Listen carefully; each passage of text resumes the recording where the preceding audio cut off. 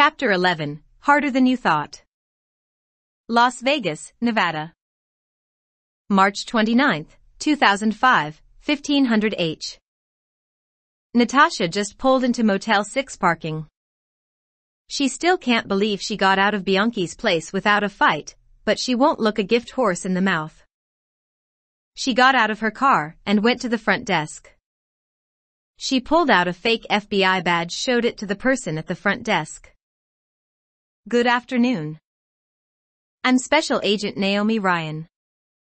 I'm here to ask some questions. Natasha took out a photo of Naruto and showed it. Have you seen this guy? She said in an authoritative tone. OMG. Is he a criminal? Please say he's not.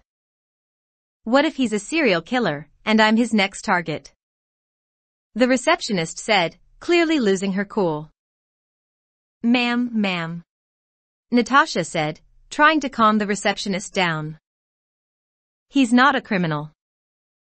He's a missing person, and his family has been looking for him for over a month.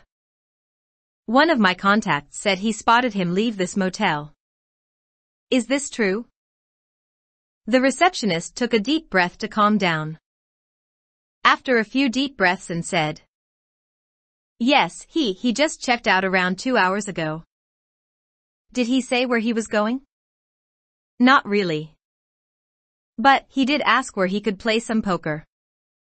I told him he could go to the Bellagio, so he could go there. Thank you for your cooperation. Have a great day. Natasha pocketed her FBI badge and the photo and left. Natasha went back to her hotel to change into something more appropriate. She checked her car to the valet and went up to her room. As soon as she locked the door, she swept the room again for bugs. Better be safe than sorry, and in her profession, being sorry might mean you die. When she got the all clear, she took out her laptop and video called Fury. Good afternoon, boss. I got a lead on the guy. Natasha said with enthusiasm. Forget about him, Romanoff. I'm cutting your vacation short. I need you on the next flight to New York 2 hours ago. Fury ordered. Why? Did something happen? You could say that. Coulson just classified the 083 event as a possible 051. First contact? We have evidence? Nothing concrete as of yet. Only some markings on a tree are indicating that it's a bridge to bring someone in. The tree is a bridge? Natasha said, her confusion seeping through while she started packing up her stuff. Trees. Plural. Coulson would explain it better. That's why I want you and Barton to lead the search teams to confirm if there's a motherfucking alien in my goddamn planet. Fury exclaimed. Natasha hesitated for a moment, seeing her boss so agitated, but she steeled herself and said, Boss, I'll take a transport from Nevada field office to New York at midnight so that I can be in New York by morning. Why the holdup? Is this still about the hitchhiker? Didn't just I tell you to forget about him? Boss, I have a reason to believe he's a possible enhance, and he's already trained. I already sent you a copy of the underground fights he won last night. Natasha could see Fury rubbing his head while opening the email she sent him. She could see a slight widening of Fury's eye while watching the video, which in Fury's case might as well be dropping his jaw. A few more moments passed before Fury spoke up. All right. You can do what you want, but I want you in New York first thing tomorrow morning. Try to see if he's amenable to joining us. In the meantime, I'll have a team analyze the footage to have an idea on the guy's capabilities. Thanks, boss. Natasha closed her laptop to finish packing her stuff at the same time, picking out a practical yet appropriate outfit to where she's going. She removed her weapons and stripped down to her lace underwear to take a bath. When Natasha got out 30 minutes later wearing only a towel, she checked her phone. Well, that was fast, Natasha said, referring to the preliminary analysis of the video. The analysis of Naruto's capabilities is based on approximated data available in the video. The speed is computed using the approximated distance traveled and frames per second. The computation for strength uses the opponent's approximated metrics and calculating the force needed for a person to fly that far. The amount of damage Naruto can take, on the other hand, is a little harder to approximate since no reaction could be seen on Naruto. The result of the analysis is simply staggering. Natasha immediately dialed Fury's number. The call quickly went through. I take it you saw the report, Fury said in a serious voice. Is this right? I already thought his specs are extraordinary, but not this. Looks like you're right again, Romanoff.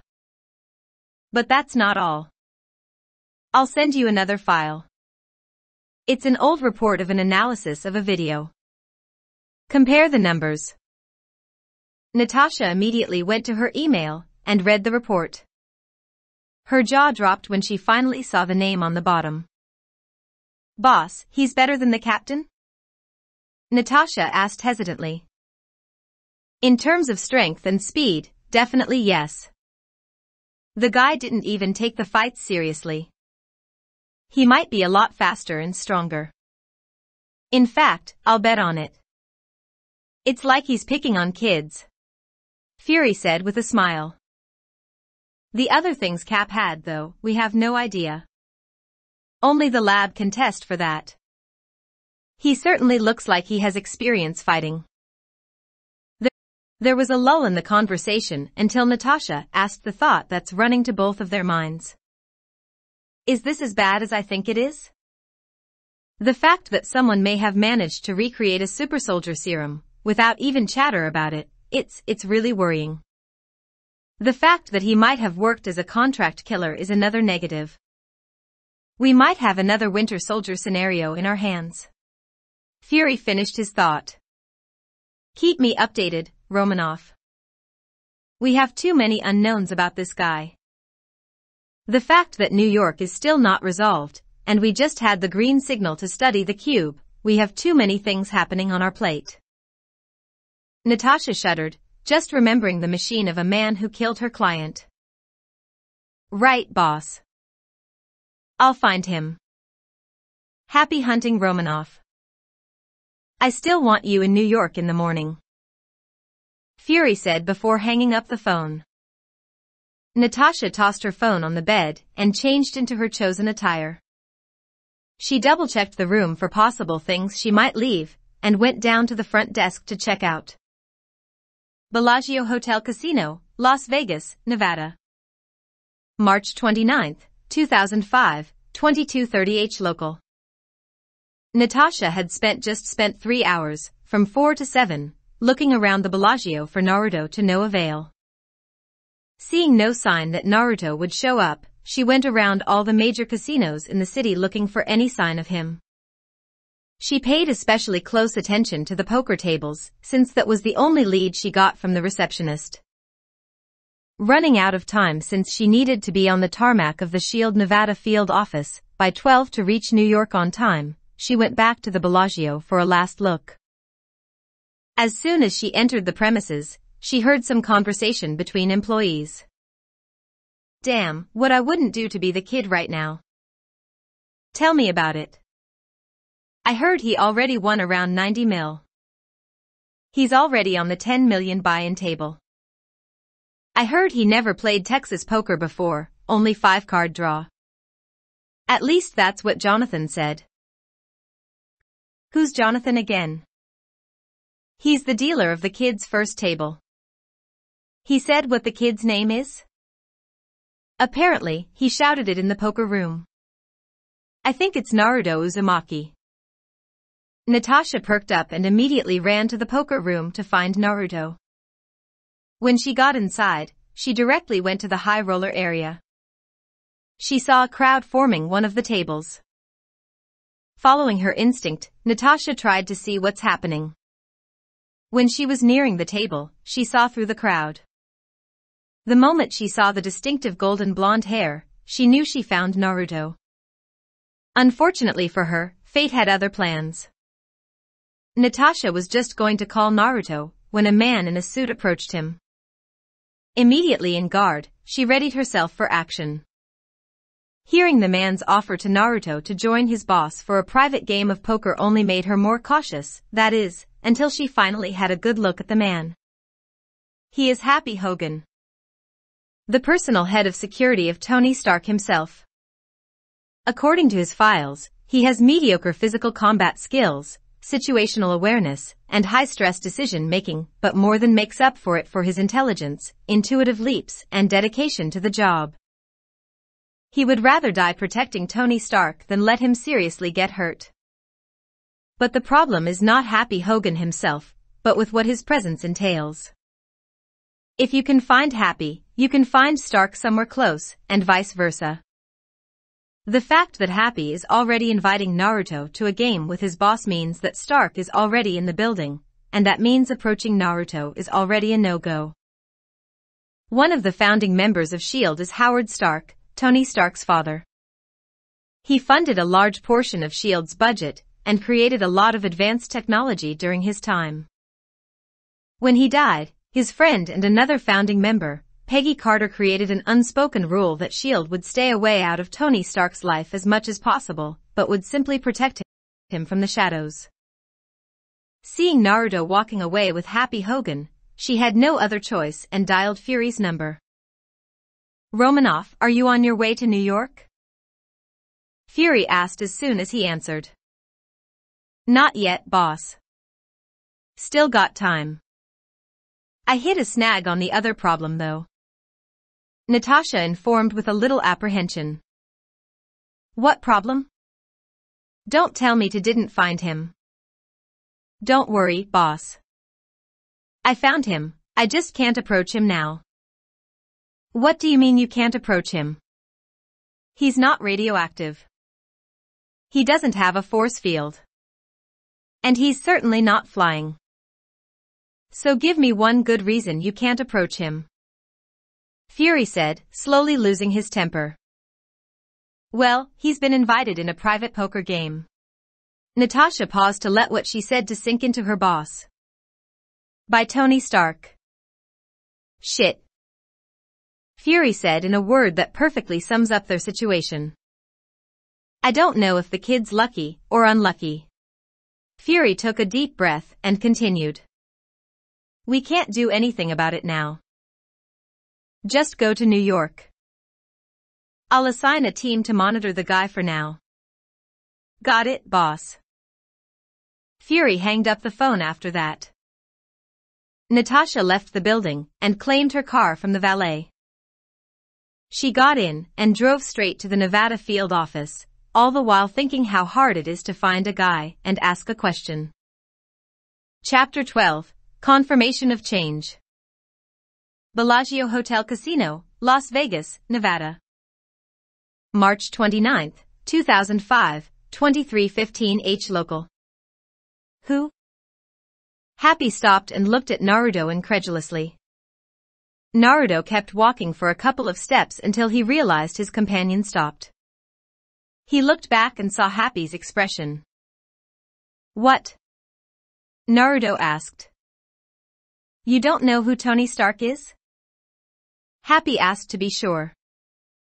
"No, not really." "Should I?" Happy smiled brightly, hearing the answer. He finally could pull a prank and could take Tony's ego down a peg or two. Pepper would definitely love this. "No, not really. Just remember that when you get in." Naruto nodded his head slowly, not really knowing what he meant. "What can I expect in there? You have 2 CEO and 2 sports superstar in there. You might know the last 2. Just don't let them intimidate you, and you'll be fine," Happy advised. "Here we are. Just follow my lead, kid." "I'm not a kid," Naruto countered with a pout. Happy just swiped his card on the electronic lock and went in with Naruto following close behind. Naruto was awestruck at how fancy the room is. It's a whole lot more intricate than a lot of daimyo's palace he has seen. Although it's a little much for his taste, he can't deny the allure of living in a place like this. He's so distracted looking around he didn't see Happy walk his way down the hall. Happy continued his way to the living room without seeing if Naruto was behind him, and saw Tony and the other players still taking a break from their latest game. The two athletes are sitting on the couch while Tony and his friend are talking on the balcony. So how's the rebuild going? You guys got wrecked this season. Floyd Mayweather asked his fellow athlete Kobe Bryant. Not great, really. The front office is making some moves, but I doubt it will amount to something anytime soon. Kobe replied. Kobe looked towards the balcony. Do you think the two over there would stop talking all about that techno shit? Kobe asked, referring to Stark and Musk talking something about a new battery configuration for Musk's Tesla. I don't know. I guess we have to wait for the kid to get up here. Sometimes Tony's too spontaneous. Who would want to play a poker shark? Happy decided to interject at that moment and shouted. Guys, I found the kid. Tony looked inside when he heard Happy's voice. He walked up to him and looked behind him. So, where's the kid? Don't tell me you lost him already? Tony asked, sarcastically seeing there's no one else there. Happy looked around, searching for Naruto. Seeing this, Tony asked again. Happy. Don't tell me you really lost the kid. Tony said, losing his sarcasm. His nervousness is seeping through. He was just right behind me. Happy said while looking behind him. I'll check back at the receiving room. Happy walked back to the front door and saw Naruto still looking around the reception area. I thought I told you to follow behind me. Happy said to Naruto while giving him a hard stare. Well, sorry. I just had to look around. Naruto defended himself. Happy just sighed and said. Come on. I'll introduce you. Just stay close to me, okay? Happy and Naruto walked back to the living room and saw the guys preparing for another round of poker. Everyone looked to see who Happy brought and looked a little surprised. They saw the kid is not exactly what they thought. He's tall, around 6 feet 2 inches. He looked like he could pass as an NBA guard. Got a muscular build too. Certainly looked like an athlete. He got blonde hair and blue eyes, but his face doesn't exactly look Caucasian. Maybe Asian American. Seeing the lack of awe and adoration that usually would show on a young man's face when he meets all of them, Tony finally asked. So, who are you, kid? Naruto looked at Tony. After a few tense moments, with Tony waiting for that spark recognition, Naruto finally said. Shouldn't you be introducing yourself first? And I'm not a kid. Everyone in the room laughed hard. Sure, Kobe's and Floyd's egos are legendary, but it had nothing on Tony Stark. He lives to see his name everywhere. Someone not knowing about him is sacrilegious. Tony just gaped at the new guest. He never thought he would meet someone who didn't know him in the USA, especially in his lifetime. I'm Tony Stark. Billionaire, playboy, genius, philanthropist. CEO of Stark Industries. That Tony Stark. Tony introduced himself, hoping to himself that the kid would recognize him. Cool. I'm Naruto Uzumaki. The greatest fighter around. Naruto introduced himself. Still not recognizing the younger Stark. Tony groaned, giving up on the prospect of the kid recognizing him. He walked back to the poker table, sat down, and sulked. The rest of the poker players introduced themselves. Hey. Sorry about that. He's a little vain. But don't worry, he's a good guy. The guy in a polo short defended Tony Stark. I'm Elon Musk. An engineer like Tony there. A tall, bald, African-American man introduced himself next. I'm Kobe Bryant. Basketball player. Played any basketball before? No, I can't say I have. Never even heard of it. Naruto answered in a straight face. You never heard of it? Oh, hell no. I'm going to have to teach you about it sometime. Kobe finally said. Forget about him. You do look like a fighter. You should do some boxing. I'm Floyd Mayweather, by the way. The shorter African-American guy introduced himself. Ooh. Boxing? I read about that one, but I never saw one use it before. What's it like? Naruto asked enthusiastically, finally learning something about his interest. Well, it's about using quick and strong punches to bring down the opponent, while using fast and precise footwork to dodge your opponent. Floyd explained. What about kicks, elbows, and knee strikes? Well, we don't use it. Hey. I fought someone who used that. He didn't last long. You have more experience than I thought. What's the guy's name? Maybe I heard of him. Floyd asked conversationally.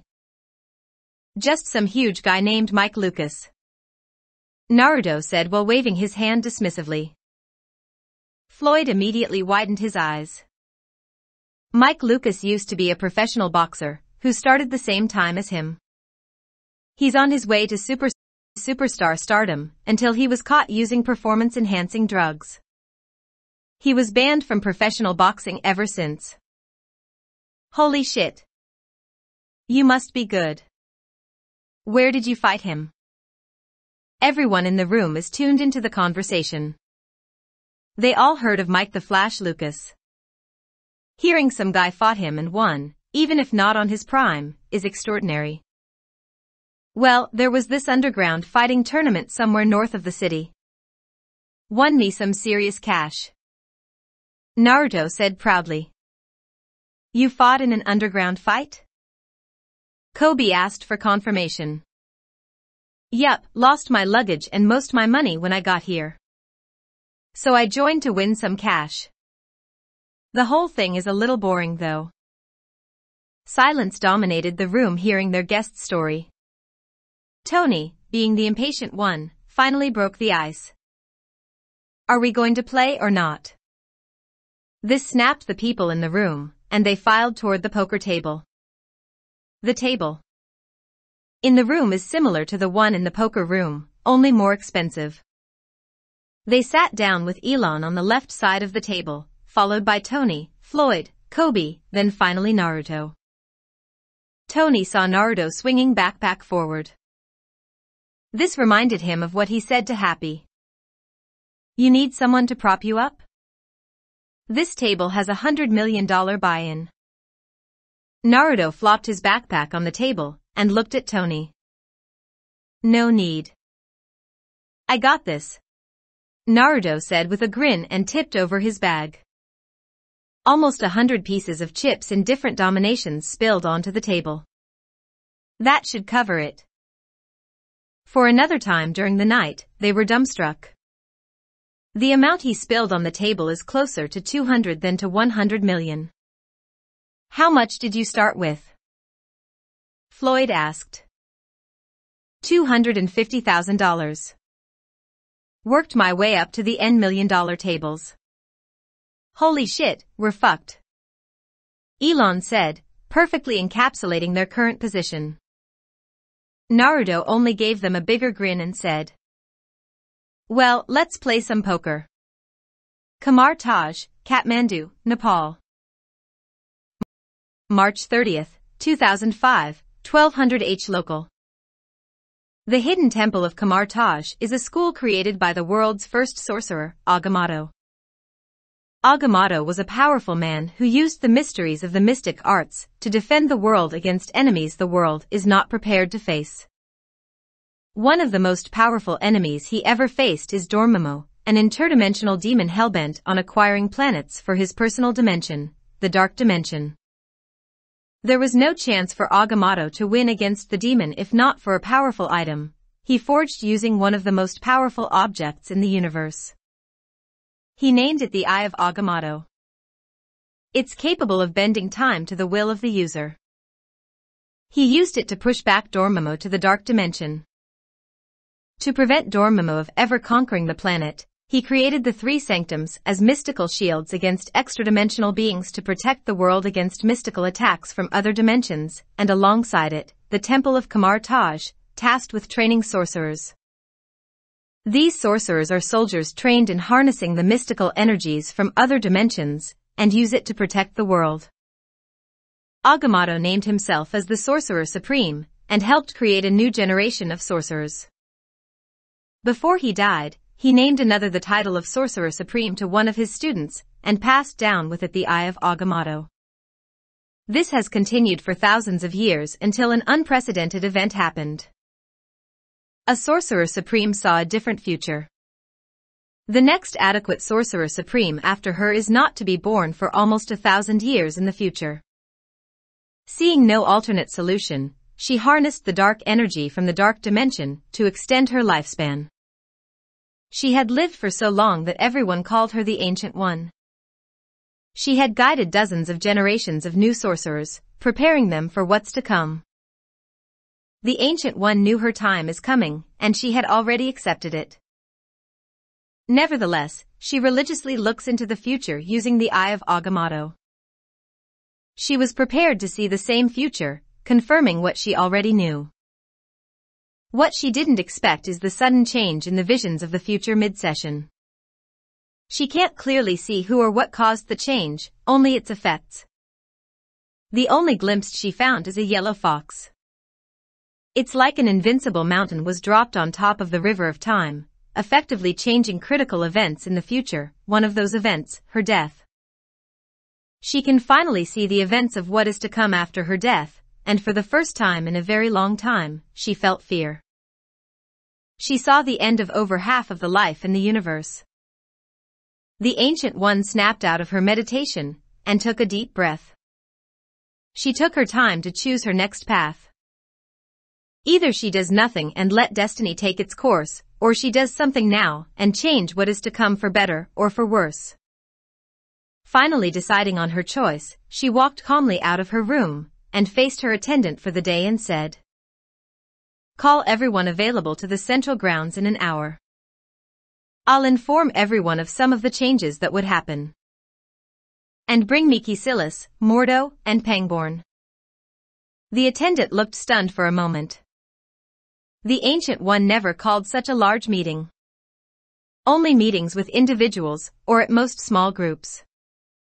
He stood there for some time until snapping out of it, when he saw the Ancient One walking back to her room.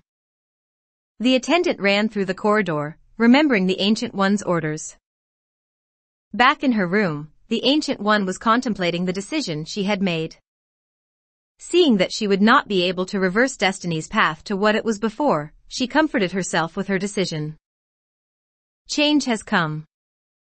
The Ancient One could be heard saying this in her empty room. Chapter 13, What the Hell Happened? Point 1. Bellagio Hotel Casino, Las Vegas, Nevada.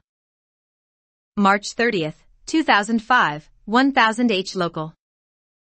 Tony was sleeping peacefully until he was woken up by the most beautiful voice he ever heard. "Wake the hell up, Tony. I swear to God." Shaking up the cobwebs in his head, Tony opened his eyes and saw something he never expected to be his angel. "Don't make me throw this bucket of water at you." Ugh. Tony tried to get up, but his pounding headache begged to differ. "Okay, you asked for it." Tony felt water splash his face, and he immediately shot up.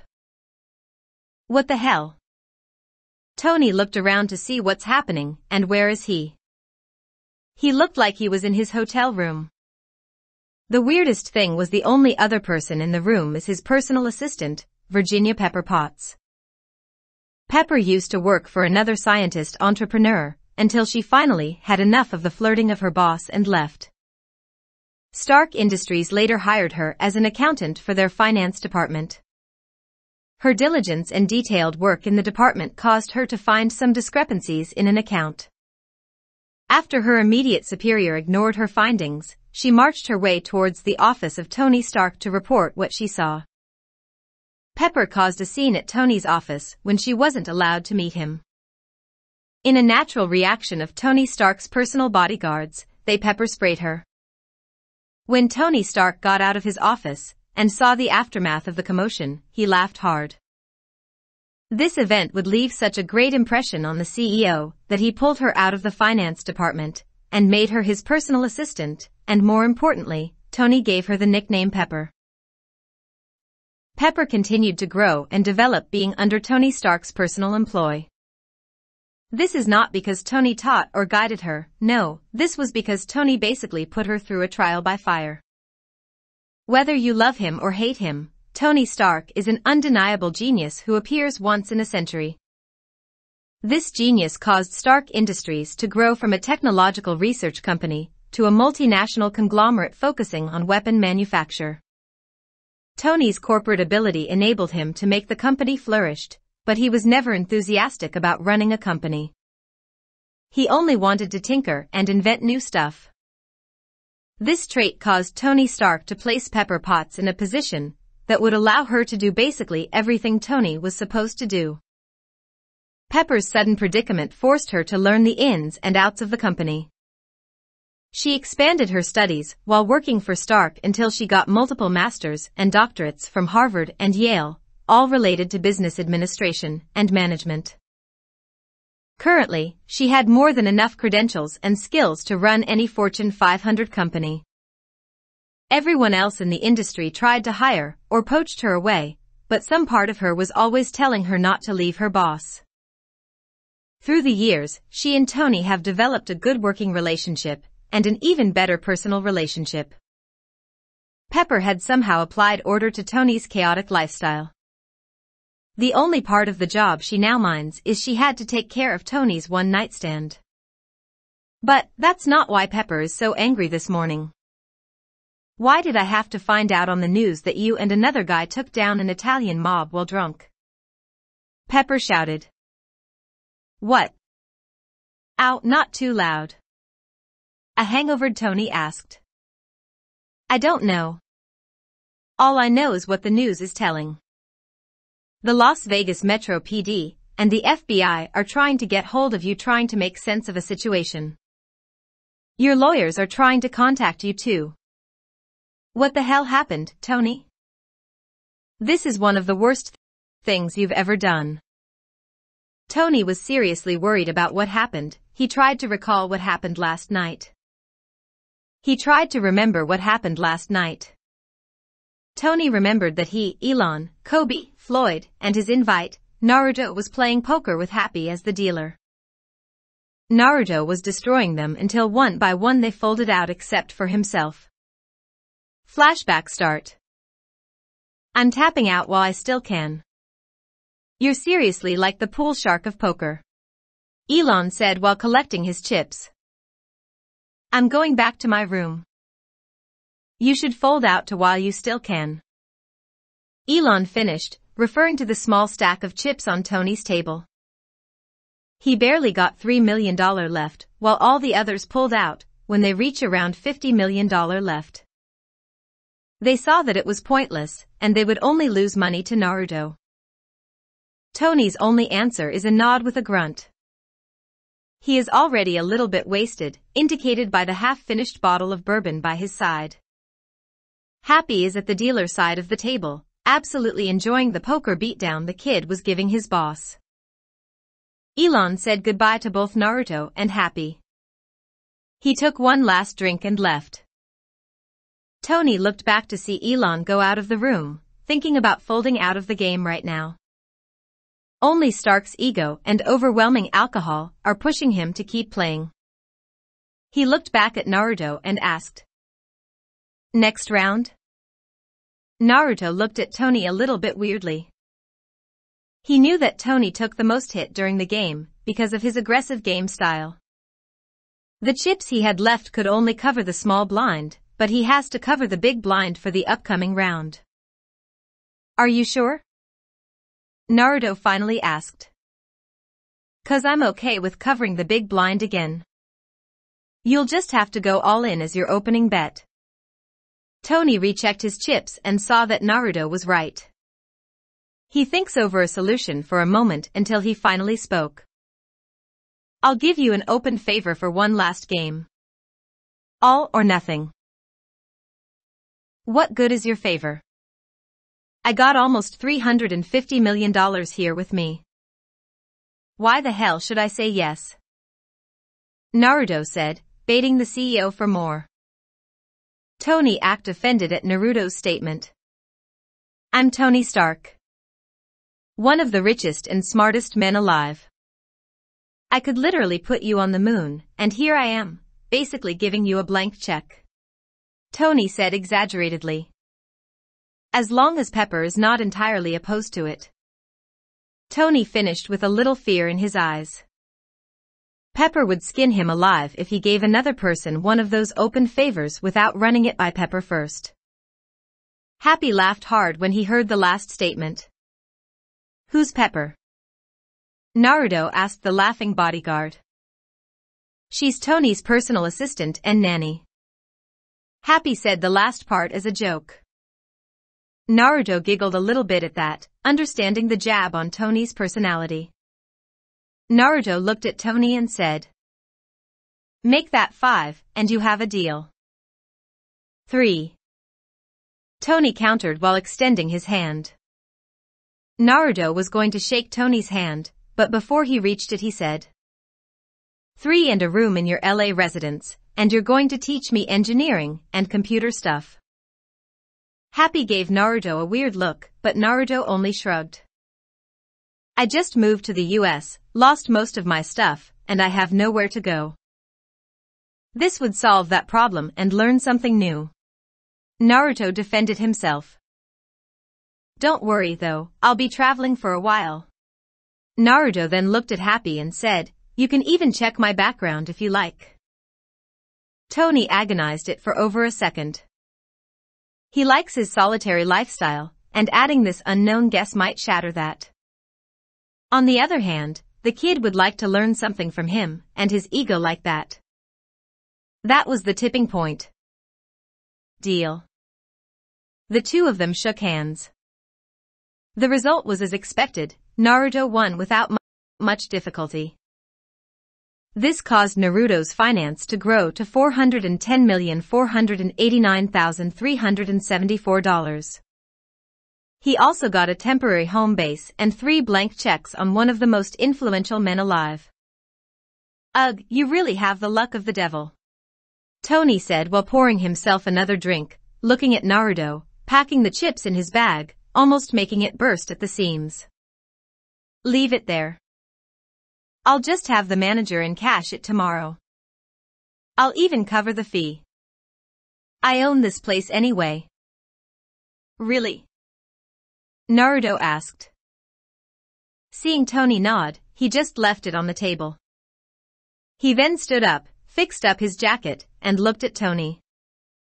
"Well, I'm leaving. When and where are we going to meet tomorrow?" Naruto asked.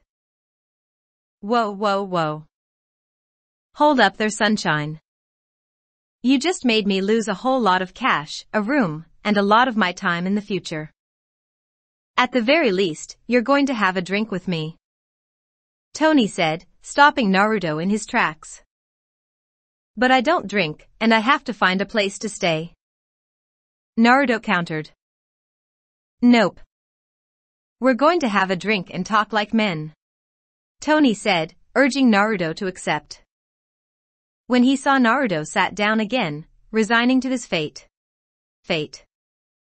Tony looked at Happy and said, "Take the night off, Happy. You look like shit. Happy thought for a second before nodding and going to one of the spare rooms. What's your poison? Tony asked. I don't know. I only ever tried sake with my grandma. Naruto said. Damn, your grandma's hardcore. Tony poured 2 glasses of bourbon and handed one to Naruto. You should try that one. Naruto took it and stared cautiously at the amber-colored drink. He took a small sip at it to taste it. Not bad. Naruto looked contemplative for a second before saying. Yep, she really was. I can't believe I only met her when I was 13. Why's that? I only met her when my godfather, which is also my grandfather figure, tried to find her. She was something of a traveler and a medic. The thing is, she only stayed in bars and casinos even though she can never really win at gambling. Damn, and you basically win every time you play. Some weird family you got.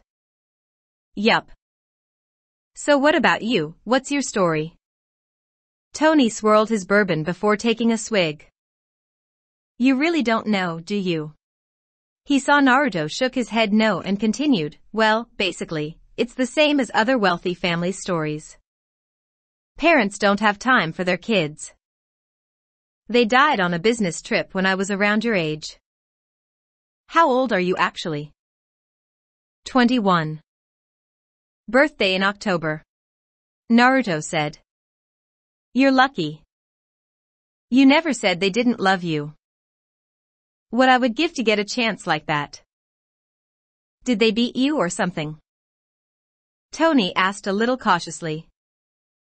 He's aware that there are a lot of people who have it worse than him. No. As far as I know.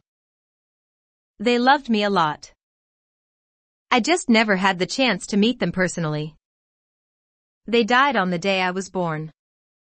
Some huge calamity happened on my birthday.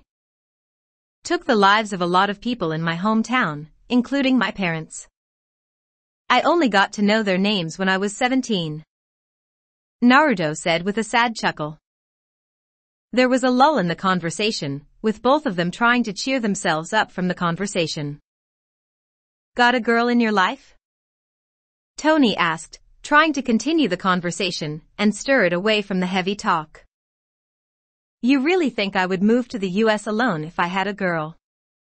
Naruto said with a raised eyebrow. Well, I don't know. That's why I asked. Tony defended himself. How about you, you got someone? Naruto returned the question. No, not really. Only one night stands. Oh. How about that, Pepper? Pepper? Where'd you get that? We're great friends, I guess. But we don't have any romantic inclinations. Why not? Naruto asked. That simple question echoed continuously inside his head, getting louder and louder. Looking back, Tony would always say that particular question by Naruto changed his life. Naruto saw the blank stare on Tony's face. Being respectful, he allowed Tony to think over whatever he was thinking about. After a few more minutes, Naruto finally had enough and shook Tony to get his attention. So, what are you thinking about? Naruto asked with a sly smile. Nothing. Tony said a little too fast. So, what do you want to do now? Tony asked, trying to get the topic moving. Naruto thought for a second before removing a small calling card from his jacket pocket and showed it to Tony. You said you own this place, right? I had one of your attendants gave this to me saying that if I have any problems, just call the number on this and look for Ricardo Falcone. Want to look into it? Naruto immediately knew that the attendant is up to no good since he already saw a lot of those scams when he was with Tsunade. It also helped that Kurama said that the guy reeks of negative emotions.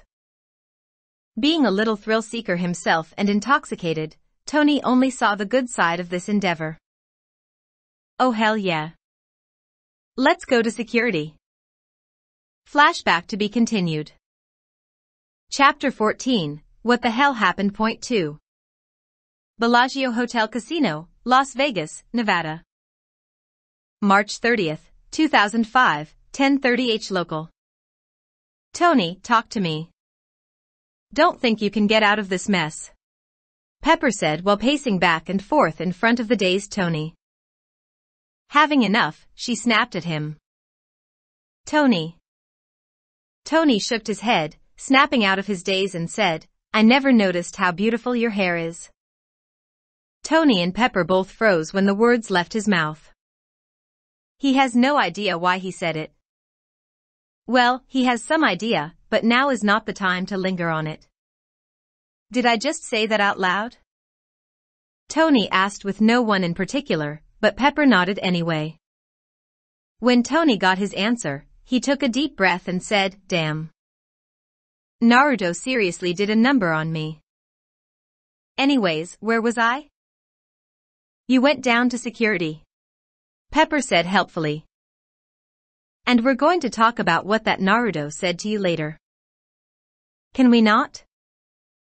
Tony asked, hoping not to go through the mushy stuff that they would be definitely trudging through when that conversation continues. Pepper only gave him a hard glare. Tony deflated, knowing he already lost. Trying to retake hold of the conversation, he finally continued trying to remember what happened. Flashback continues. Oh hell yeah. Let's go to security, Tony shouted while putting on his blazer. Why? Naruto asked. Well, do you know who gave this to you? Tony said while waving around the calling card. Naruto shook his head no. That's why we're going there first. We need to find out who gave this to you and who's this Falcon guy. Oh. Okay. What are we waiting for? Come on, Naruto said, vibrating with excitement. Okay, sheesh. Let me get my stuff first. Tony took his IDs and walked out the door. Naruto followed behind Tony with a hop in his step while Tony is trying to act sober.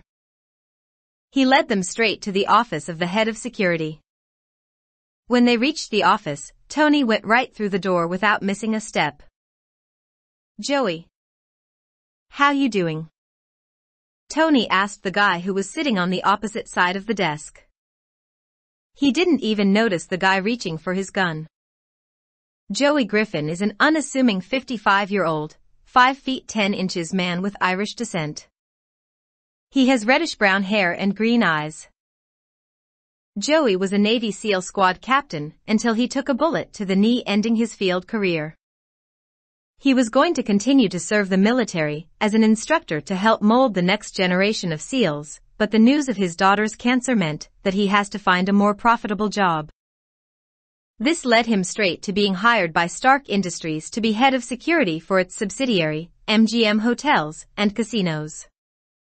He's been assigned as head of security for all MGM buildings in Las Vegas. His increased pay and premium insurance had allowed his daughter to receive the best treatment possible. The reason he was still in his office was that there are multiple VIPs currently in the building, especially his boss's boss, Tony Stark. Seeing Tony Stark burst through his door at this time of night was the last thing he thought would happen. He calmed himself down and tried to stand up. But before he could stand up to shake his boss's hand, he felt a knife on his throat. Holy fuck. Naruto. When did you get there? Get that knife away from him. He's the one we're going to meet, Tony said to Naruto, finally noticing him standing behind one of his security officers. And can you teach me? Added Tony a little hesitantly. Naruto withdrew his knife away from the guy's neck and pocketed his knife. He walked back to the door while still keeping an eye on Joey. Joey, on the other hand, was scared for his life. He only felt this kind of fear when Saddam Hussein's private guard captured him, and now there's this guy, whoever the hell he is. He never even saw the guy pass through the door.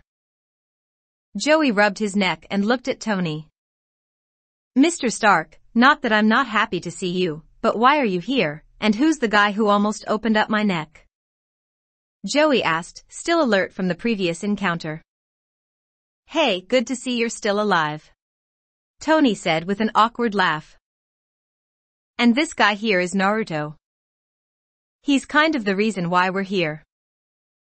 Joey narrowed his eyes to the blonde guy next to his boss. All the bells in his head are warning him that the guy is dangerous. You want me to call the police on him? Joey asked, completely serious.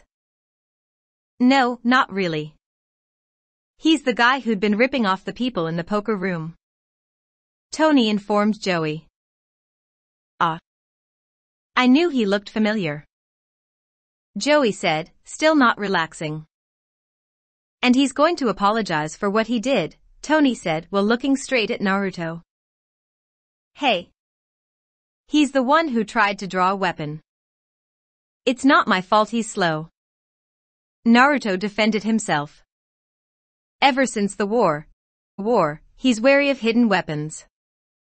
It's better safe than sorry when it came to those. Joey tried to defend himself, but he knew he would do the same in that kind of situation. Naruto's answer just earned a look from Tony until he finally caved. Sorry. Naruto apologized while scratching the back of his head. Joey waited for something more, but he never got a continuation of that apology. After a few more seconds, he sighed and nodded. He then looked back at Tony and asked. By the way, why are you here, boss? 2 things. I want you to look for the attendant who greeted Naruto when he walked into the Bellagio, and what can you tell me about Ricardo Falcone? Tony answered while handing over the calling card to Joey. I'll look through the footage. Joey said while scrolling through his computer. He then looked at Naruto and asked, what time did you get in? Maybe around 7:30. Naruto answered. Okay. Joey opened his desk drawer and retrieved a folder. He slid it toward Tony's direction. In the meantime, that's the file I have on Falcone and the Bianchi crime family.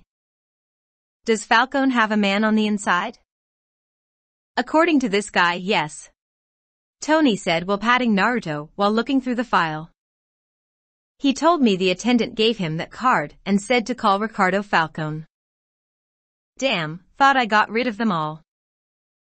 They just grow like weeds. Joey said while still scrolling with the CCTV footage. Got it, it's Morris Grant. He's got almost 5 years with us. He said and looked at Tony, who placed the folder on the desk. I'll take care of it, sir. Have a nice night. Okay, have nice night too, Joey. Tony said and left. Sorry again about the thing earlier. Naruto apologized again before following Tony. When they reached the elevator, Naruto asked. What now? Well, I saw 3 main locations for the Bianchi crime family. We can hit them all tonight. Tony said with a smile. Wait up. You're not coming with me. Do you even know how to fight? Or use one of those guns? Do you even have one of those? Naruto said while thinking about the mess bringing a civilian in a fight. Hey. Of course, I know how. I'm the CEO of a weapons manufacturing conglomerate. I designed and built more than half of what we sold. Tony said proudly. Do you even know where you are going? He asked, knowing the answer. Naruto hanged his head low for that minor oversight. The elevator door opened, showing the parking garage. Tony walked to a closed gate and placed his palm on a console. The whole gate lifted, revealing 2 cars, a black Hummer 5 and a hot rod red Ferrari Enzo. Tony walked over to the Hummer's driver's side door and got in. Naruto followed and got in the passenger side door. Tony started the car using the key from the visor. He then opened the glove and central compartment, revealing an FNF 2000 and a Beretta 92 FS, each with multiple magazines. Tony looked at Naruto smug and said, "Yes, I have some of those guns." "All right. I'm going to take point. You trail behind. Try not to use that on anyone. We don't want them dead. We wanted them captured by the police. Got that?" Naruto laid out the plan. He could use shadow clones, but where's the fun in that? "Why do you got to go first?" "I'm the one with the gun," Tony countered. "You got almost no experience based on your reaction to Joey. You're a civilian. You're drunk. Take your pick," Naruto listed. "Besides, I don't need a gun. I'm a close and personal kind of guy. By the way, can I have those shades?" Naruto said the last part pointing to the Ray-Ban Aviator Classic shades on the dashboard. "Sure, go ahead. Don't see the reason why you would need those when it's dark out." Tony pointed out the obvious, ignoring the rest of the Naruto's statement, but following his plan nonetheless. Naruto knew that wearing shades in the dark is stupid since it leaves you almost blind, but he's not going to use it to keep out the light. He'll use it to cover the change his eye would go through when he activates his dojutsu, Rinna Tensei Sharingan. Or simply Shinigami, because the full name is such a mouthful, and the death god is such a massive part of his life. His own dojutsu is the result of the equal parts mixing of Senju and Uchiha blood, forming the Rinna Sharingan. The Tenseigan, the final form of the Byakugan, much like the eternal Mangekyo Sharingan is to the Sharingan, was a byproduct of Kagaya Otsutsuki's blood mixing with his own. The process almost killed him, but he survived due to his Uzumaki vitality and Kurama's Yuki. The Shinigami combines all the best parts of the three dojutsus, making it the ultimate dojutsu. It allows him to see chakra networks and tenketsus, 3D X-ray vision up to 10 kilometers away, eidetic memory, telescopic vision, and a whole lot more. Tony stopped the car next to an apartment complex. He took both of the guns and 2 spare magazines before he looked at Naruto. Seeing that Tony is gearing up, Naruto slipped on the shades and activated his eyes. He can see 8 guys with weapons and an unarmed guy sleeping all on the top floor. "You remember the plan?" Naruto asked to confirm. "Yep. I'm going to follow far behind you and try not to shoot anyone," Tony said. Naruto got off the car with Tony following behind him. Chapter 15, What the Hell Happened? Point 3. Bellagio Hotel Casino, Las Vegas, Nevada. March 30th, 2005, 10:45 H local. "You went in there with him?" Pepper shouted angrily. She started pacing back and forth again. "And you're the one who wanted to go with. What if you've been hurt or worse, killed?" "Well, I'm not that hurt, am I?" Tony said while checking his body for any injuries. He only saw a small gash by his temple. Besides, you should have seen Naruto. The guy is a force of nature. He took out everyone without a gun. Tony took on a contemplative face. "Maybe I should hire him as a bodyguard. He can take on an army." "What? No. You and that guy got in more trouble together than should be possible. My hair is turning white just thinking about what would happen." Pepper immediately denied the idea. Tony just laughed nervously. Pepper immediately had a bad feeling. She stopped pacing and stared. "What did you do?" Pepper asked dangerously. "You remember the final bet?" Tony asked, his nervousness showing. "Yes. Pepper drawled out. Well, it's not only the 3 favors that I gave. I also would give him a room on LA, and give him engineering and computer lessons. Tony said, waiting for the inevitable blow-up. What? Pepper reacted. She sat down next to Tony and took a deep breath. Just continue with what happened. Pepper said, giving up on the prospect of a dark future ahead of her. Sure. Tony said, hoping not to agitate Pepper more. Flashback continue. Ricardo Falcone is a high-positioned member of the Bianchi crime family. Although not related to the Bianchis, his father was one of the first outsiders who joined the crime family. His father's resourcefulness and loyalty allowed him to rise quickly through the ranks. He inherited the loan shark gig from his father and allowed it to grow to a profitable venture for the family. Ricardo would always be loyal to the Bianchis. That's why he ordered his men not to join any faction between Vinny and Giovanni. He would usually join Vinny's camp since what Giovanni did goes against everything of what a family stands for, but the family needs to survive the aftermath. Whatever happens between the brothers, the family would need capital to recover, and bringing everyone in for the confrontation would just fracture the family and increase the damage that would happen. That's his reason and what he told the two when they called for his support. They really can't question his loyalty since he's been loyal from the start. He slept in one of the family's bases to make sure that if someone retaliated for him not joining any sides, he would be as far away from his family as possible. The 8-man guard is just extra precaution. He would be proven right to have them, but it wouldn't do a thing for what's to come. At least it's not one hostile Bianchi brother that came for him.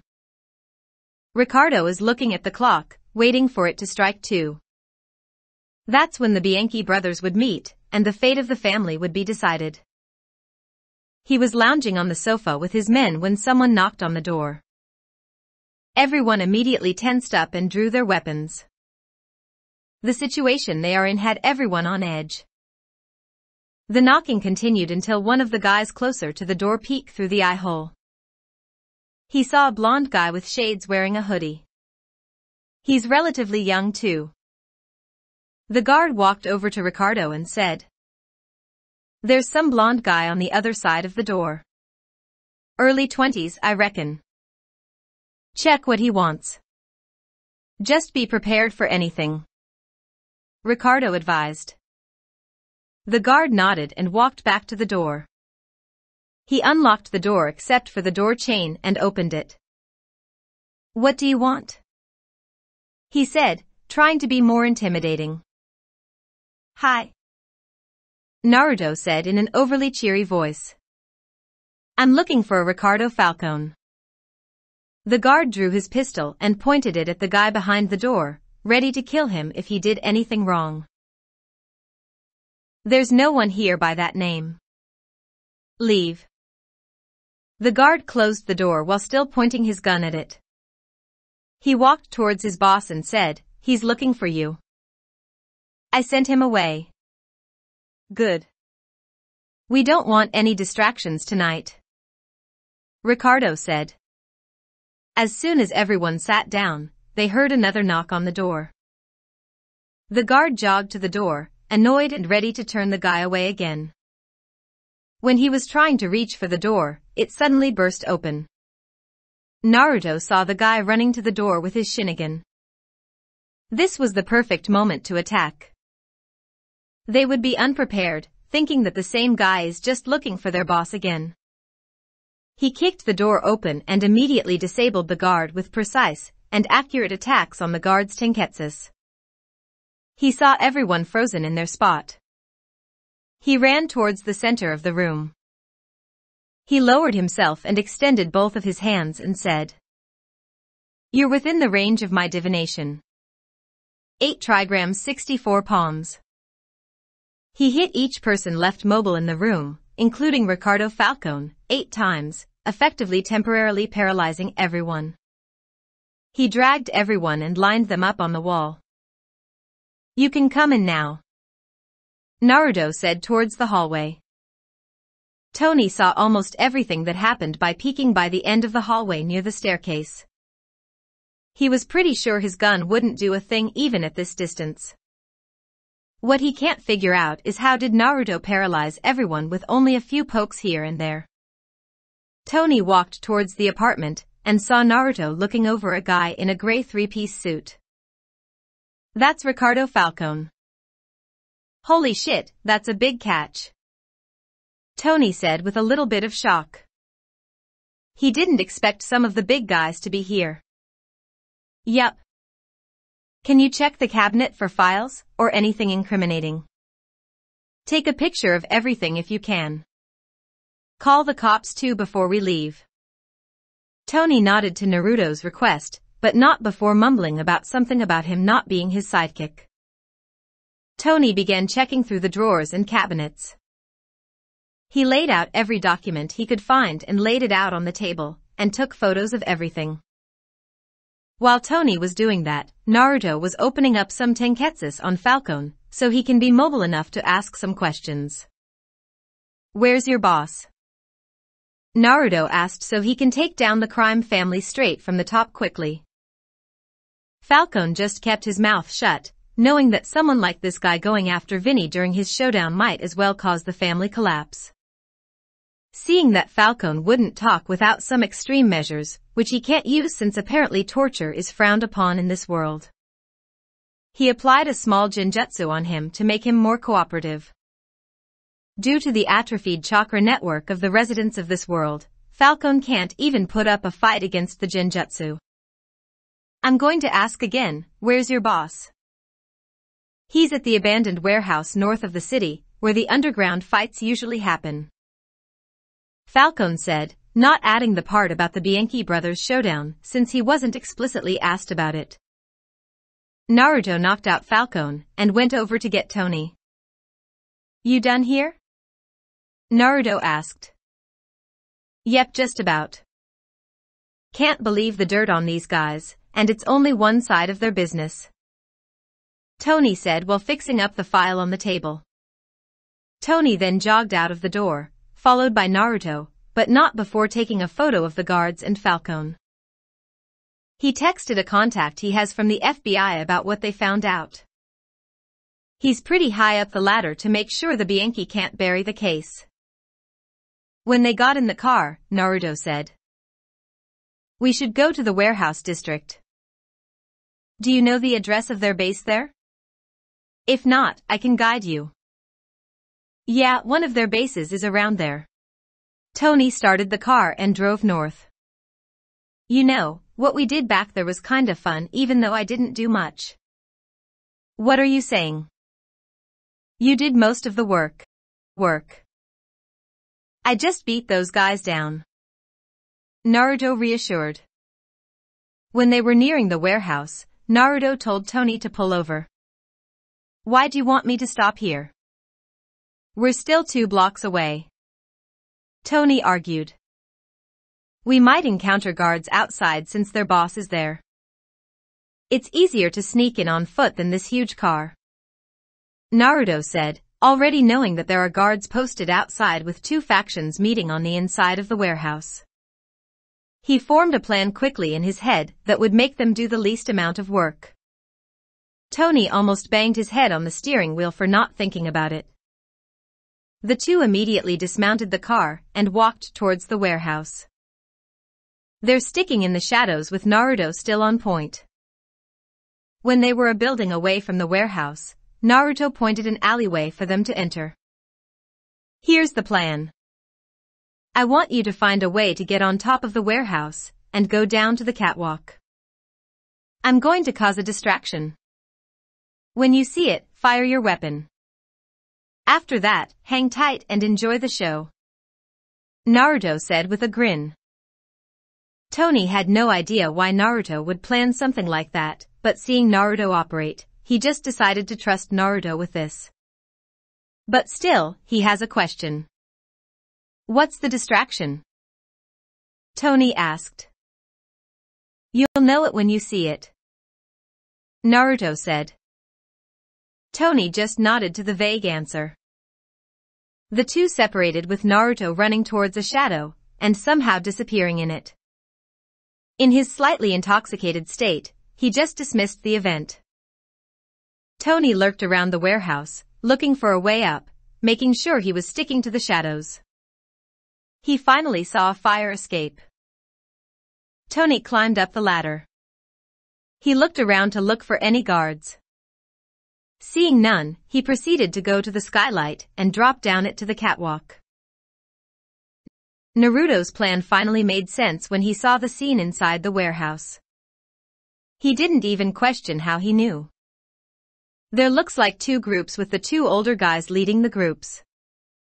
They looked like to be talking calmly, but an undercurrent of tension can be seen on everyone. While he was looking over the developing situation, he finally understood what the distraction was. Thick white smoke was rolling in from every crevice. He had no idea how Naruto did it, but it was goddamned effective. Tony aimed at the back of one group and fired. All hell broke loose. Both factions were already tense before the smokescreen, but the tension skyrocketed after it. The sound of gunfire immediately prompted both sides to fire in the general direction of their enemy. Gunfire was raining from both sides, hitting enemies and allies alike due to the smoke. The only one unharmed were the two older guys who have been protected and pulled away pretty fast. The fighting was just about to die down when a bullet flew past Tony, causing him panic and backpedaled. He tripped backward and hit his head on the guide bars of the catwalk. This immediately knocked him out. Naruto saw this happen even though he's quite the distance away watching the situation unfold. He always kept an eye on Tony to make sure he's safe. He knew the bullet wouldn't Tony, but he should have accounted for the instinctual reactions of civilians. He immediately shunshined to Tony's location and checked on his vitals. Naruto finally took a relaxing breath when he determined that Tony was just knocked out cold. Losing his patience for the fighting to stop entirely, Naruto threw another smoke bomb, covering further the whole warehouse with smoke. He jumped down and used his Shinigami to determine all the conscious or abled bodies left inside the warehouse. Naruto determined that there are 15 people left able to fight back, excluding the two leaders. They're both hiding behind some crates on the far side of the room. He rapidly struck down all the fighters with a little less finesse than he used on Falcone's men. He has some little leeway on the damage since both sides are already shooting at each other. Naruto used a combination of intercepting fist and gentle fist fighting style. He struck down everyone he came up against while hiding himself in the smoke. The high-speed bullets certainly made the fight a little more enjoyable. When every one of the guards is down or dead, Naruto attacked temporarily paralyzed both of the leaders and dragged them to the middle of the room. Naruto was going to start asking questions when he heard the sirens indicating the cops are nearby. They must have responded to the gunshot reports from the area. He gave up on trying to get more information and just decided to bug out. He picked up Tony and sealed his guns. He shunshined towards the car and sealed it too after making sure that no one is around. Naruto only used Shunshin all the way to the hotel, since he hadn't left a Hiraishin tag in there. When he reached the underground parking of the Bellagio, he unsealed the car in the garage and shunshined towards Tony's penthouse. He looked for Tony's room. When he found it, he left Tony on the bed and walked away, making sure the door is closed behind him. Naruto walked towards the penthouse door and said to himself, "What a night. I think I earned myself a little ramen." Before going out and finding somewhere who serve ramen in this city at this time. Flashback end. That's all I remember. Tony finished his story. Where's Naruto anyway? He asked while looking around the penthouse with Pepper following him. I don't know. I didn't saw anyone when I came here 2 hours ago. Pepper said. Happy's missing too. Tony stated his observation. He's with Joey and the feds giving their statements. Don't worry, there's a lawyer with them. Pepper reassured. She's one of the people who's managing the damage control for Tony and this Naruto's mess. Just let them tell the truth. That two guys took down a criminal empire in Vegas that everyone else can't. Tony said, with a proud smile. Pepper just took a deep calming breath and said, just call your lawyers and work it out with them before giving a statement. I'm going to try to find your friend. Tony poured himself a cup of coffee and looked behind her. No need, he's right behind you. Tony said with a grin. Pepper immediately turned around and saw a blonde-haired guy with blue eyes wearing a hoodie. He was eating a cup of instant noodles using chopsticks. What infuriated her more than she already was the carefree look he has. You. Pepper shouted while pointing at Naruto. Me? Naruto asked dumbly, not following the conversation. Yes, you. What do you have to say for yourself? Dragging around my boss across town to bring down the mob. Naruto's expression took on something like he finally understood something. He took on a cheerful smile. It was Tony's turn to feel the chill running down his spine, seeing the smile in Naruto's face. Oh. You must be Pepper. Naruto said while extending his hand. Pepper just shook Naruto's hand, getting swept by his friendly demeanor. Did Tony finally ask you for a date? That's why you're here, right? Tony spat his coffee, hearing Naruto's question. Chapter 16, Warmer, Warmer, Warmer. New York City, New York. March 30th, 2005, 0800H local. Natasha had just landed on the roof of the SHIELD New York field office using a Quinjet. She had barely slept along the way. The stress of the manhunt of a possible alien and the accidental discovery of a superhuman in Vegas weighs heavily in her mind. When she got off the Quinjet, she was expecting Barton or Coulson to meet her on the helipad. What she was not expecting is Nick Fury standing with both of them. Didn't expect to see you here, sir. Natasha greeted her boss while giving a small nod to Barton and Coulson. Let's get inside. I'll talk along the way. Fury said and walked toward the roof entrance. I was not expecting to be here too, but I got an interesting call 2 hours ago. Fury looked back to see if he got everyone's attention, especially Romanoff. But first, I want you to tell them about what you found first while you're on your brief vacation. Natasha immediately knew that the call must be related to Naruto. What the hell could he have done that would warrant a call to Fury himself in the span of a 5-hour flight? Seeing the attention of her colleagues was on her, she spoke.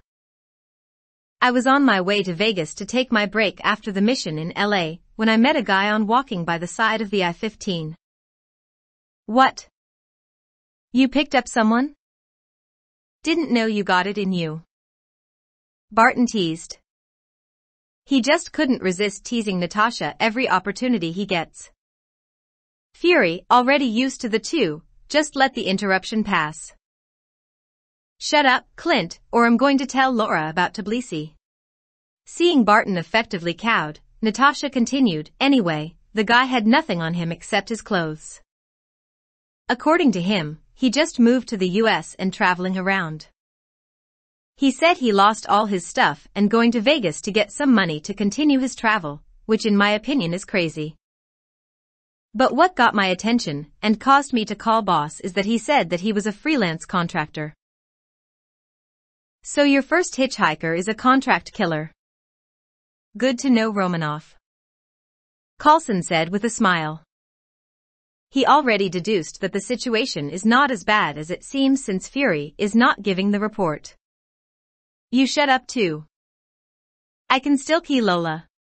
Coulson's smile fell off his face too. When we left our separate ways, I was still thinking about what he said, so I started digging. Nothing came up in all available databases. Damn, he must be good, Barton said with a whistle. So I got a little desperate and made contact with the Bianchis.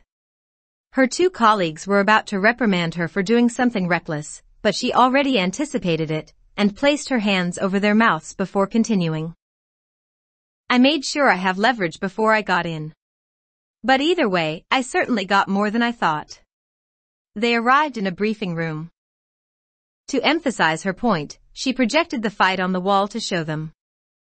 As you can see, I was proven right to be wary of him. He's good, Coulson said in a clipped tone. This part you won't like, Coulson, Natasha warned him. Shield Tech analyzed the video. The results showed that he is better, at least physically, than Captain. Captain who? Coulson asked, not getting the statement. Natasha pointed to a flag outside the room. His face immediately paled. Someone managed to remake the serum? He asked with a shake in his voice. Captain America has always been his hero. Learning that someone, somewhere, had somehow recreated the serum is massive news for him. No, not that we are aware of, but we're not completely sure, Natasha answered. I was going to make contact with him in the Bellagio since he was playing poker, but Tony Stark got to him first. How? Barton exclaimed. He's apparently excellent at poker and Stark heard about it. He invited him to his private game, Natasha answered. Thank you for the report, Romanoff, Fury interjected. Reports have come in that all the high-level and most of the low-level members of the Bianchi crime family has been arrested. Don't tell me it's Naruto? Natasha asked. Who's Naruto? Another ghost? Coulson asked, remembering a SHIELD Special Op agent codenamed Ghost due to her ability to phase through solid objects and partial capability to be invisible. No, Naruto is the guy I found in Vegas, Natasha clarified. Your boyfriend did that. He's hardcore, Barton said. He's not my boyfriend. Where the hell in my report did you get that? Natasha denied vehemently. Fury cleared his throat to get everyone's attention. As much as I like to get into Romanoff's romantic life, Natasha gave him the stink eye with that statement. We have to get back to the topic at hand. Yes, Naruto was one of the people responsible for Bianchi family downfall. One of them? Coulson picked up on Fury's choice of words. Yes. He apparently thought it was a fun idea to bring a civilian. Fury took on a more serious expression. He took with him a drunk Tony Stark. Coulson and Barton had a wide-eyed expression before laughing hysterically. Both of them thinking of what they wouldn't give to see that guy tow a drunk Stark around while taking down a crime family. That's got to be an event for the ages. Natasha, on the other hand, is banging her head on the table repeatedly. How the hell can so much happen within 2 days of her meeting him? She currently wishes that she hadn't taken that vacation to Vegas. Maybe then she would have one less problem to deal with. I sent additional teams to monitor the situation. If Stark's army of lawyers can't deal with the situation, I'll make some moves, Fury said while outlining his plan. For the other reason, I'm here. He turned to Coulson before continuing. I want everything you got about the 083. I have a meeting with POTUS and JCS. They want an update on the event. They're also going to show me something that could be related to the 083. Apparently, it's for eyes only. Finishing his statement, Fury started to walk out of the room.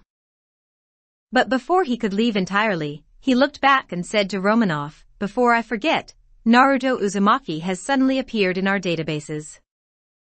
You might want to look into that after this. He then walked out. Natasha groaned again, hearing the news.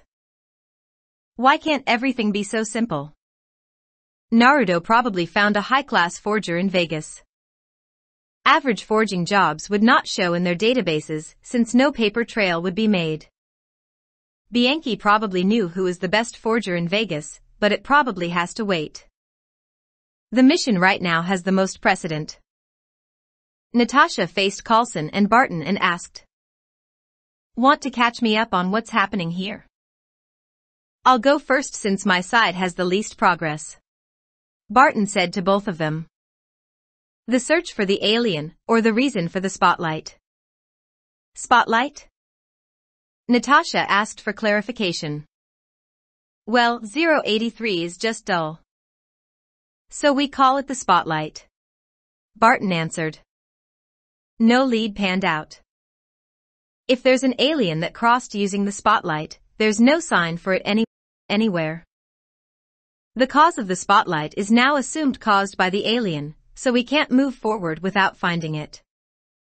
Barton finished his report before looking at Coulson to report his side. The techs found no trace evidence at the site. The only clue we have is the 8 cherry blossoms trees that grew exactly 100 m away from the site and positioned at the 8 directions of the compass. The trees are virtually indestructible, only the bark and leaf samples are taken. The genetic test identified the tree as Yoshino blossom. Ancient, Asian, and other unidentified scripts were found on the tree.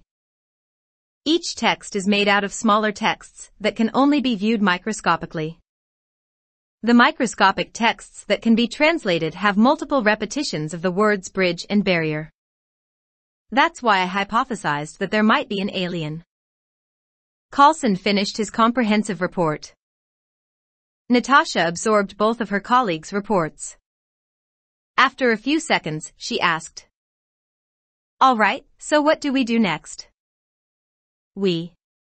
Barton indicated both himself and Natasha, are going to keep finding that alien. Coulson's going to compile a report for Fury, then continue reading through witness statements. Barton finished. All right, let's go, Natasha said. She stood up and walked out of the door, followed by Barton and Coulson. Kamar Taj, Kathmandu, Nepal. March 30th, 2005, 12:45 H local. Ancient 1. The 3 guests bowed down in front of her as a sign of respect. Good. You're all here. Have a seat. The Ancient 1 pointed to a shabudai, with 1 sitting pillows on one side and 3 on the other. The table has a small basket of biscuits and a pot of tea. The Ancient 1 served everyone a cup of tea. Everyone took a sip of their drink as customary before she finally said, "Let's get to business, shall we?" The Ancient 1 said with her usual smile. Everyone in the room showed their agreement. Let me start with the most important point first. Master Pangborn. Yes, Ancient 1? Jonathan Pangborn straightened his back in attention. Jonathan Pangborn is a 6 feet 2 inches, medium built, 30 years old, Caucasian man, who came to Kamar Taj after an accident in the factory he worked for rendered him paralytic from the waist down. He came to Kamar Taj in hopes of being able to walk again, as the same as many stories he heard. The Ancient 1 accepted him as a student and started his own journey in the way of the mystical arts. This allowed him to use his legs again. You're able to use your legs again in its fullest, am I right? The Ancient 1 asked. Pangborn nodded his head in affirmative. When are you planning to live the order, if I may ask? Of course, she already knew the answer due to the power of the eye, but the conversation would be more natural if Pangborn is the one who laid out his plans. Pangborn looked shocked for a moment, as well as Caecilius and Mordo. The last of which felt betrayed that someone would willingly leave the order when they achieve their goals. Around a year from now, Master. Pangborn finally answered. Good, she said. This drew shocked expressions from the people in the room. They would have thought she would be against Pangborn leaving. But not good enough. I want you to leave immediately. It seems like this whole conversation would continue to shock them all. Nobody heard the Ancient One ask someone to live. May I ask why, Master? Pangborn asked with a shake in his voice due to nervousness. The Ancient One just smiled, enjoying drawing these reactions. Being centuries old, entertainment becomes a scarce resource. For your final mission, of course, she said. Pangborn drew a calming breath, hearing something to reassure him. He really wouldn't want to be on the Ancient One's wrong side. As you would leave the order anyway, I'm giving one last mission for you. I want you to gather information on anything or anyone that might seem strange. The more powerful, the better. Your will be done, Master. May I ask why and when should I leave? Pangborn asked. Of course, you may ask, but I won't reveal the answer until I have identified who or what it is. The Ancient One said, losing her smile. As for when, I prefer if you leave as soon as possible. Maybe after the gathering. Bring your items with you. You won't have to go back here again unless I call for you. She answered. Pangborn stood up, bowed, and left, but before he could go far, the Ancient One added, find the yellow fox. It's the only clue I could find. Pangborn bowed again, and left to pack for his journey. Caecilius and Mordo are staring dumbfounded to the exchange. They guessed a similar conversation would happen with them. Now that's done. The Ancient One faced Caecilius. After the gathering, I want you to pore over our records for any mention of a yellow fox. She ordered. Caecilius is a 6 feet 0 inches, broad-built, 40-years-old man who came to Kamar Taj with the help of Karl Mordo. Mordo introduces Caecilius to the Ancient One to help Caecilius understand the grief he acquired when he lost his son and his wife.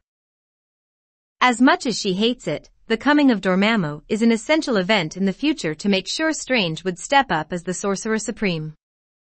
The demon would need a follower from this world to weaken the shields, and the most likely candidate is still Caecilius. Ordering him to look into the library would lead him to encounter the history of Dormammu. His grief and discontent would draw him to the demon's power, and start the whole event. Yes, Master. Caecilius nodded. The Ancient One waved her hand, indicating he is dismissed. Caecilius stood up and left. The Ancient One stared at Mordo. She was thinking about which approach would make him less likely to betray the Order in the future. Karl Mordo is one of the most promising students the Ancient One ever had. He's a 5 feet 10 inches, broad-built, 45 years old, African-English man. He came to Kamar Taj, hoping to acquire the power to file his revenge, but eventually found peace under the Ancient One's tutelage. Deciding on her plan, the Ancient One waved her hand, materializing a journal. This is one of my summarized journals. I write one every century I'm alive to keep track of the critical event. She placed the journal and slid it to Mordo's direction. I want you to read it. Ask any question, anytime. I'll try to answer with the best of my ability. Showing him her choices from her point of view might lessen the chance of his betrayal in the future. His future is not clearly shown, since the yellow fox would somehow cross his path. Picking up the journal reverently, Mordo bowed deeply while still sitting down. Thank you for giving me the chance to read this, Master. Let me warn you. This does not mean you would be the next Sorcerer Supreme. I still think your talents are better suited for other endeavors. I understand, Master. Mordo said while gritting his teeth lightly. The Ancient One has been telling him this for quite some time, but he still doesn't understand why she doesn't want for him to take on the mantle. The Ancient One stood up and motioned him to follow her. It's time for the gathering. I'm quite excited to talk about the future. she said while smiling brightly.